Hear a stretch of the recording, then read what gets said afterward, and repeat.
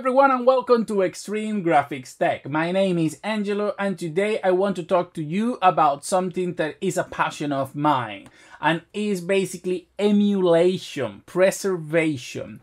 One of the good things about PC and one of the things that every PC enthusiast is always, promoting is the versatility that PC gives you against many other electronic systems, let's say consoles. And it's the fact that on PC, one way or another, we can still play all our originals game even from the 1970s, right? And even older. Because, PC allows for a big open source or open community to give their best to whatever passion project they have without, having to invest on licenses or anything. So we can access a big library of software and games on PC that they will otherwise be lost forever because those systems are not being made anymore. And I think a big reason why many of these mini consoles existed is thanks to the community, right? Things like Raspberry Pis and everything. The companies saw that, there were money there and they invested on something that basically the community was making. And in this case, I really love the fact that emulation is a big part of this. Leaving aside the legality of it and, all the discussion that there is on this area or gray area or, licenses and everything, if we leave that aside, I think that emulation is a magical thing and we have a lot of way to enjoy our old games. I can still play the original Monkey Island, just to give you an example. Even if I wanted to with the EGA graphics or CGA graphics, if you want to, and you can play your text adventures, you can play almost any game, even those that were made like for a 3DFX cards. There are like software emulation and stuff that you can do to play those games, so you never have to really lost any of those games when it comes to PC. But of course, emulation is a very complex thing and things are always evolving. So today I just want to test emulation using the Intel Arc 750. And let me be clear here, we're not going to be testing things like Game Boy, Super Nintendo, Amiga, DOS, all games, because I will say that 90% of every system that is only 2D will probably work without any issues. As for the performance of 3D games on PC, I will say that we already have an idea of how things behave when it comes to native games, when it comes to Intel Arc. We know Intel Arc is not very good when it comes to DirectX 9 or OpenGL or older sort of titles. So in this video, what I'm going to be is testing everything from like a console system from PlayStation 1 up to the Switch, going through the PlayStation 3, PlayStation 2, GameCube, and so on. So let's see my results and then we are coming with the conclusions. Starting with the PlayStation 1, I was not expecting to have any issues performance-wise, more to check if everything looked and ran as it was supposed to. And using DockStation here, the game runs perfectly fine. And I even use PCCX Rearm and other emulators using RetroArch, and everything was working really no problems whatsoever, as you can see here. In the case of the DockStation and Tekken 3, the game runs without any issues. Then I try a little bit of Gran Turismo and also no problems whatsoever. And as you can see, this emulator is using Vulkan, which is always a good thing because Intel works better with a newer API. So when trying this emulator, you are obviously not going to have any issues performance-wise, or in the case of image quality, which was more what I was trying to test. At least not anything that I could see. I tested more games, but I think these two here are enough. When moving to Dreamcast, I tried Redream and also Flycast on the RetroArch. Redream ran a little bit better, but however, I ran into certain weird issue with these games. You can see, at least as far as I remember, the game looks good, but further ahead on the game, when the truck is chasing you, I saw some issues with the shadows where they were flickering and having this weird transformation. It was really weird and bad. So that's one error I found, but I'm not sure if it's the emulator or is Intel. I don't remember playing these games with Nvidia on this. On Crazy Taxi, I could not also see any issues. However, of course, I don't remember this game as well, but to me it looks very good and it ran perfectly fine. As you can see, the frame time is just awesome. By the way, I am testing all these games at 4K, so you can check there that the performance, considering I'm running this at 4K, is absolutely perfect, so no problems whatsoever. Intel will give you PlayStation and Dreamcast without much issue. When moving on to PlayStation 2, I tried God of War 2, as you can see here, and also other than maybe some stuttering that could be shader related, the game ran perfectly fine with no issues whatsoever. Of course, this emulator is not perfect, so there could be issues that are related to the emulation and not to the drivers, but I couldn't see anything. This game is also running at 4K, and every game is going to be tested at 4K unless I state otherwise. So as you can see, the game runs fine. And in the case of Ratchet and Clank, I think this is the Going Commando one, or that's from PlayStation 3. Well, I don't remember which version I tested, but I think it ran okay. I don't have any recollection or memory to realize if there is any issue, but from my point of view, the game ran absolutely flawless. You can see the frame time is not spiking, and it's a perfect 60 FPS all the way. So this is one of those games that you can say it runs very, very good on the Intel Arc. The same we can say about Burnout Revenge. I think it's the latest one, the ones that came, Burnout 3 Revenge, a game that I loved when it came out, and I play so much of it, and I enjoy playing from time to time. And you can see here, I'm not driving very well, but it's because I have some delay when playing. Anyway, in this case, you can see the game also running at 4K, with the frame time almost perfect. I think any issues are minor and not very important, and it's probably how the game ran originally. When moving to GameCube, this is using actually the Dolphin version inside RetroArch, this particular version, and I saw some little errors, and when moving scenes it takes a while, and there is a shader compilation stuttering, but I think this is more related to the RetroArch Dolphin version. But even so, you can see that the game is running graphically, seems to be okay with no issues whatsoever. Now, when testing with the actual Dolphin, this game, for example, could not run well inside RetroArch, but when testing with the actual Dolphin, this F-Zero, which is one of the hardest games to emulate, runs absolutely perfect, no issues whatsoever. So honestly, this the Intel Arc in this case is running quite good. And once again, even though I have stated this, both games are running at 4K. So you can see some stops here and there, but once again, I always think this is more shader related. Moving on, now we go to Wii U, and here we can see Breath of the Wild. I am using some weird shader to change the color, so the colors are not related to the GPU.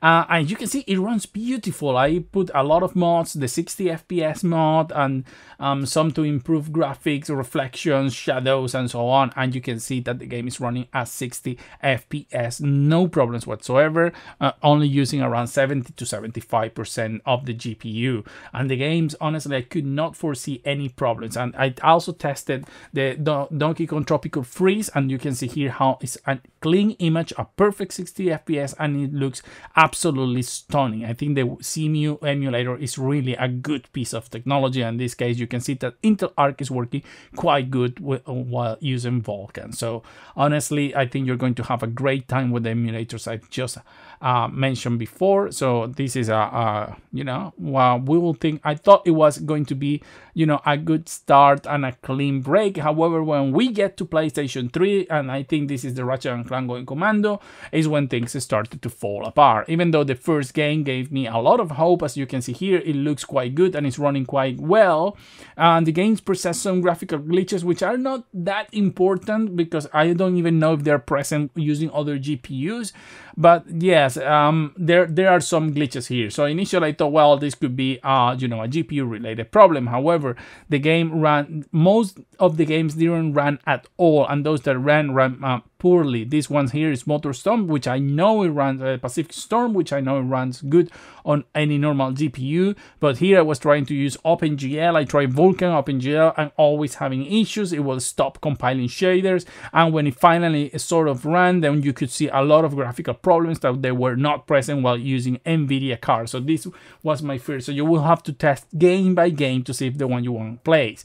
While playing Xbox original games, this is another problem. As you can see, this emulator, which is the Xenia, not the Semio emulator, yes, Simio emulator, the game, no matter what, I thought it was because I was playing at 4K, but it doesn't matter what resolution I'm playing, the game behaves exactly the same, going to 49 to 50. I don't know if this is because the original game behaved like that, but I remember testing it with NVIDIA and running quite good. So I think this is a problem related to the fact that it's using OpenGL.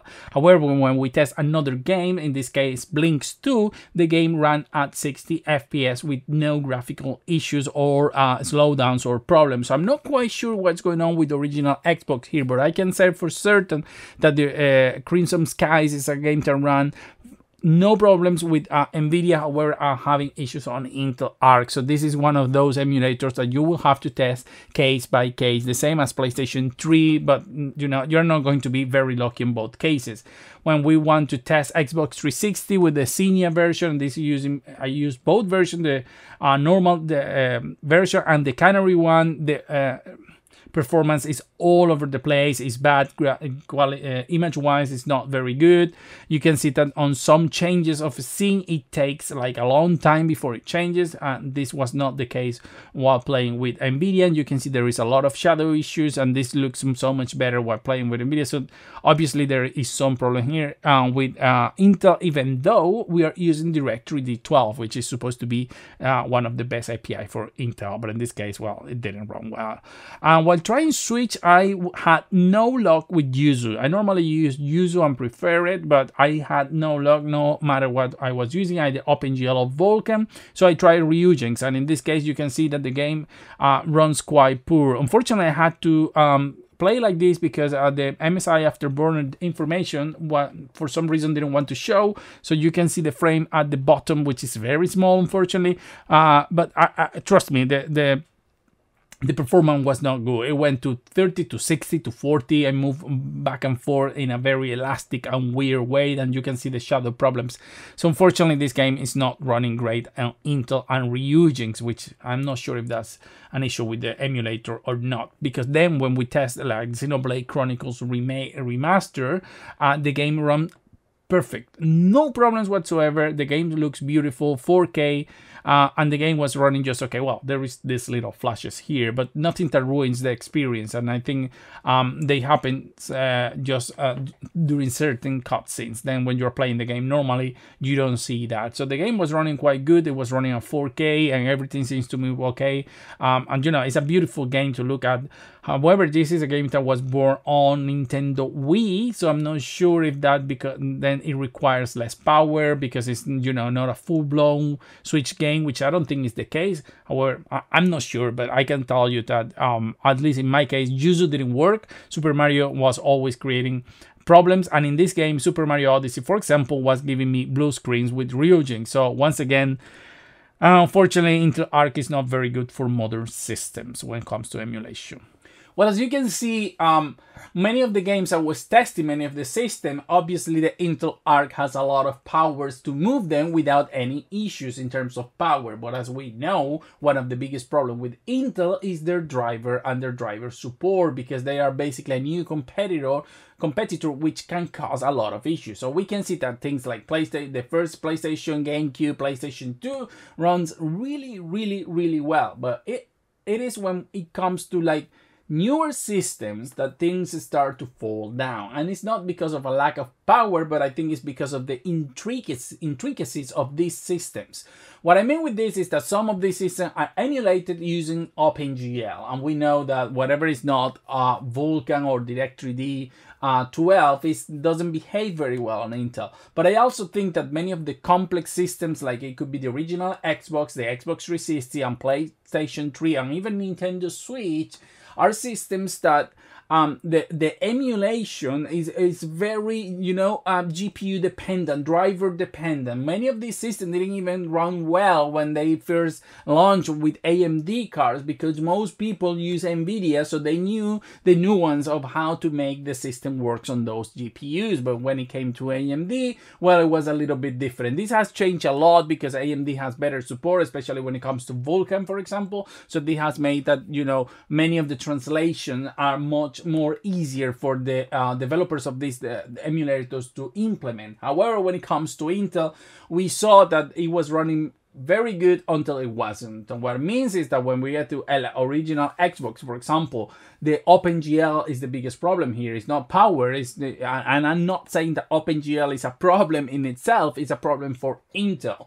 What this means is that no matter the resolution, as we saw, and as I explained, it didn't behave very well. The game didn't run at a good speed, and resolution was even part of it, or usage. It was just the way the emulator is done. And until Intel doesn't become more popular, then I guess there is no incentive for the creators of these emulators to implement Intel or understand what's going on. Maybe it's a driver issue, but I think it's two sides of the story. There is driver issues for sure, but there is also the fact that these emulators need to be tested and implemented and improved on other sort of hardware. You know, these people work out, most of them work for nothing. Some of them have patrons or other things, but most of them do it because they want to. So if they don't have the hardware, they can't test it. So until Intel doesn't become more popular, people start sending those cards to the developers, they won't be able to create or support better the technology. We saw on PlayStation 3 that it was basically some games were playable, but most of them were not. I was able to play like one or two sort of okay, and it didn't matter whether I was using Vulkan or OpenGL. On Switch, it was really bad, and like on Yuzu, I don't know if it was my configuration or what, but I really couldn't get it to work, and either with OpenGL or Vulkan. However, when we move to Ryujin, some games will not even run or cause crashes, while others run almost perfectly. So yeah, it's a lottery there. However, if you're thinking on emulating anything from, like, say, Wii U back, I would say Intel is doing very, very good in that area. So, but anything like PlayStation 3, original Xbox, or Xbox 360, which are, I guess, or Nintendo Switch, where are the major emulators at the moment, like the latest one, then Intel is probably not the card you will want. However, as I said, if you're looking to build like an emulation machine, basic one to move like everything 2D and up to, as I said, anything to Wii U, well, I think Intel is a very good option. We saw the performance, we were able to move every single game at 4K, even Breath of the Wild at 4K 60 FPS, without too many issues or graphical glitches, at least not any that I could see. So, well, considering the cost of the card, depending where you are from, it may be a good investment. It's also going to be able to play games as we have shown before. But I just wanted to show you how Intel will behave and if it was a good choice for emulation, if that is your principal interest. So, as you can see, probably depending on what you want to play, it's not. But as I said, maybe depending on what you want to play, it could be.